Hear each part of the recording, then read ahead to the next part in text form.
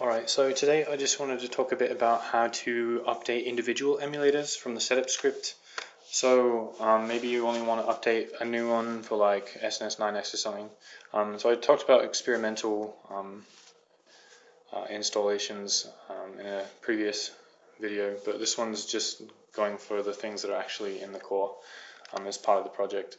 So to open up the setup script, we do cd RetroPie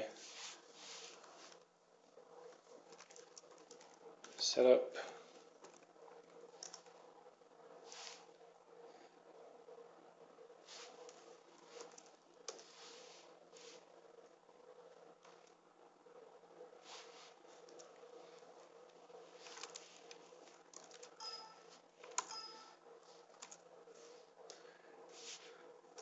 There you go.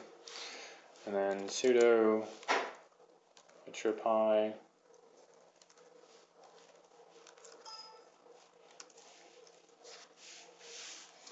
Okay, and so you go down to option 5 to install individual emulators from binary to source, and then go all the way down.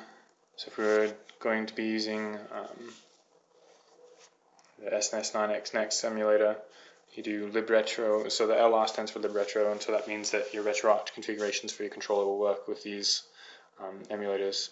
So then you just press enter to install, and then you can choose binary or source. Binary is a lot quicker, source takes a lot longer, but sources are more updated. I'm just going to do binary just because it's efficient for right now.